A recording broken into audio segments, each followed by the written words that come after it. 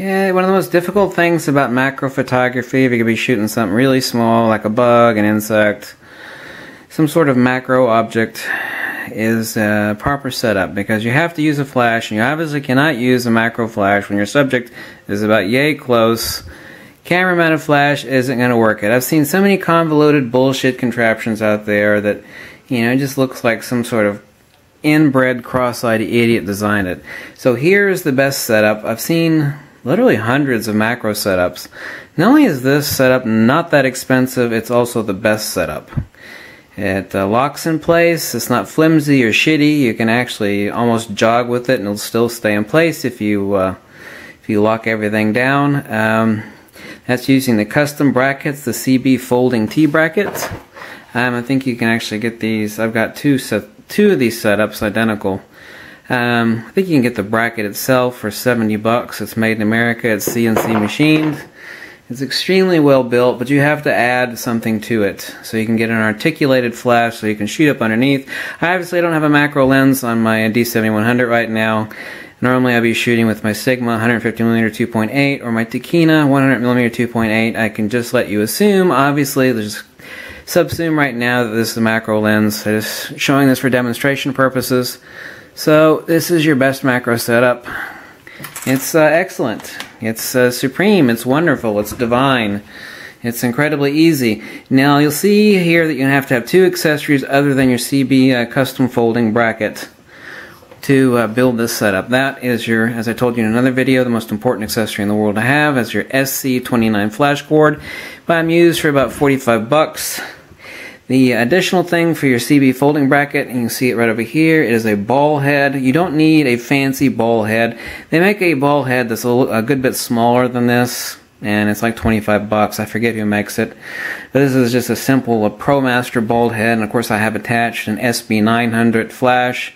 Doesn't matter if it's an 800 or 900 or a 910, but I got a full articulation on this so I can actually shoot up underneath at my main subject or up above. But you can see this is a $6 softbox. Actually, this is technically a $20 softbox, but you can buy these little soft boxes for your speedlight flashes for about $6 on eBay. This is a slightly better one by Westcott. I think it's $20.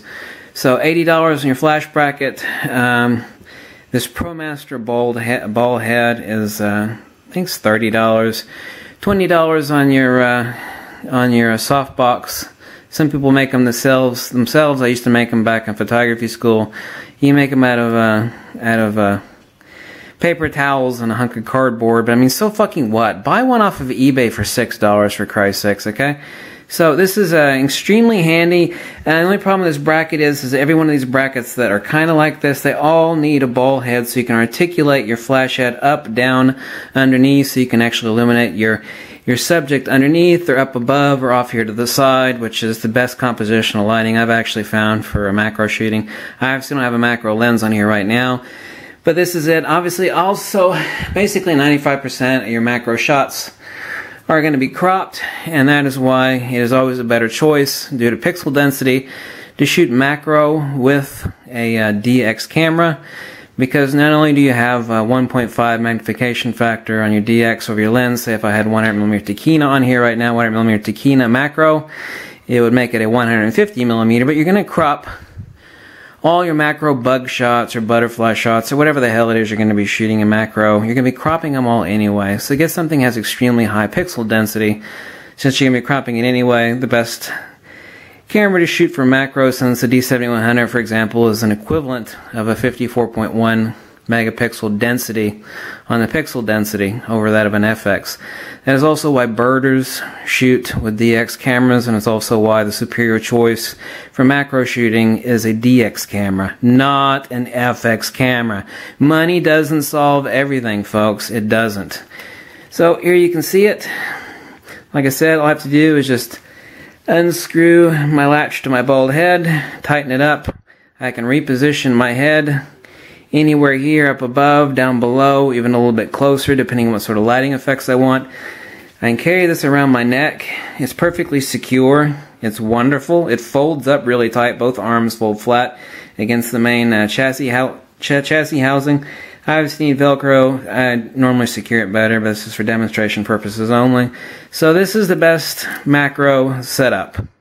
I've seen lots and lots and lots of macro setups over the past 20 years, and I've come up with what is the most secure, the most simple, the most gives you the most options for it, because it's really, really, really important to articulate your flash for various lighting effects, gels, whatnot, various angles underneath, in close, up tight, overhead, or as I have it here as my current favorite. I get the best compositional lighting like this off a macro shot shooting bugs or whatnot. So that's using this ball head. All I have to do, obviously, as you can see here, I've got the ProMaster screwed into the CB folding bracket. So here it is. It's 70 bucks or 80 bucks. Going B&H, just something like that. It's a CB folding T, folding flash rotating bracket. As you can see here, they show it in a wedding photography or a standard configuration. This is obviously not good for macro shooting because your subject is in really close to your lens, so this is not what you want to do. But the bracket itself will actually fold over top of the camera, or it'll articulate over to the left, and then you attach your ball head over here, and that way you can attach your speed light and get in close and get any sort of lighting position you want. Literally, this is, I don't say this lightly, this literally is the best setup for shooting macro. Obviously, if you're going to do a studio shot, that's something else. I'm talking about on the fly, out in the field, shooting bugs, insects, whatever it is going to be, flowers. This is the best sturdy setup. Like I said, 80 bucks for the bracket, $30 for the bald head, whatever you pay for your speed light. And you can get a soft box for your speed light for $6 on eBay. That's shipped. You know, it's just really simple. All you have to do is attach a couple pieces of Velcro to your speed light, and your soft box attaches there. So that is your macro setup for your DX camera.